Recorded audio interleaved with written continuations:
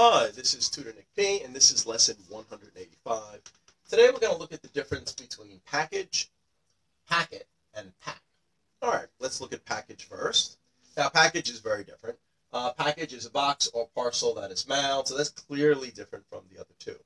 Now, packet and pack is almost the same thing. Here, again, the difference is mostly between American English and British English.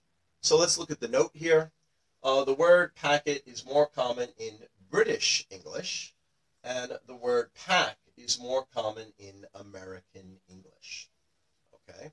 Both the words packet and pack refer to a container with a number of things inside. Okay, so let's look at the first example where a student might make a mistake. Of course, with the X, this is wrong.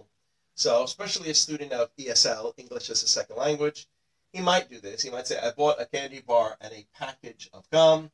No, well, I guess this really depends upon where you are. If you're in the US, you should say, I bought a candy bar and a pack of gum.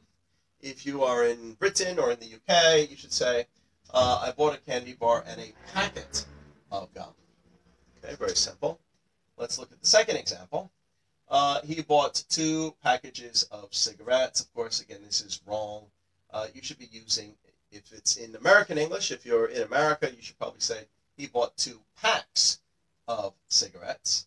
And of course, if you were in the UK, if you're in Britain, you should say he bought 2 packets of cigarettes. All right, so again, I hope it's clear. Yeah, in American English, we definitely say pack. I can remember as a kid, I often might have bought a pack of baseball cards. You know, the little package, maybe 10 baseball cards came in one. Yeah, so we always say a pack of something. So American English uses pack, British English uses packet, and package is very different, but again, students might mix up these 3. Package, of course, a box or parcel that's mailed. Okay, I hope it's clear. I hope you got it. Thank you for your time.